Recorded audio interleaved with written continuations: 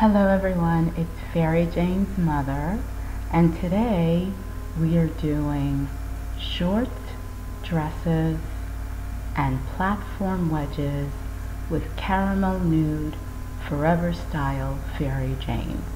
And also I'd like to welcome you to the first shoe Zodiac Metaphysic edition. I will start with the most interesting thing that's going on with the planets and the constellations.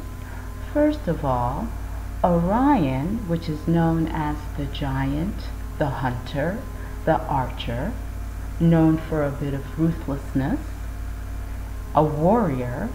Right now, the Sun and Mars are both in Orion, which means during this period we can expect a lot of aggressive male behavior.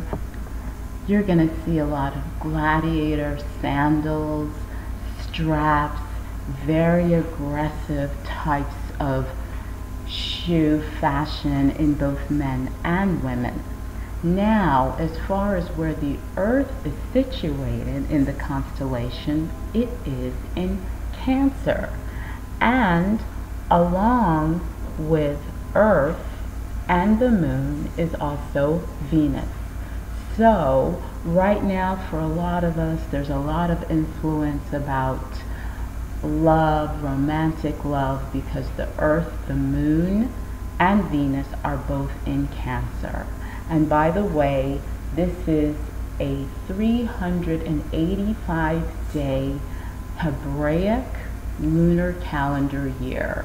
So what we have is a very extreme elliptical. We're going to be hitting constellations like Orion, Cetus, Ophiuchus.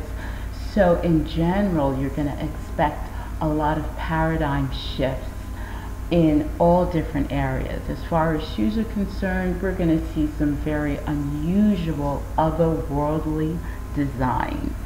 Anyway, this is just a short synopsis of what's going on. The planets and the constellations are like God's computer and programs that influence our lives. And by the way, this is all scientific data.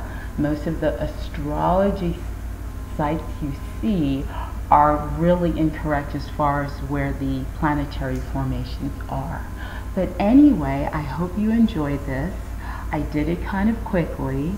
Until next time, please enjoy the rest of your day, and I will talk to you later. Thank you.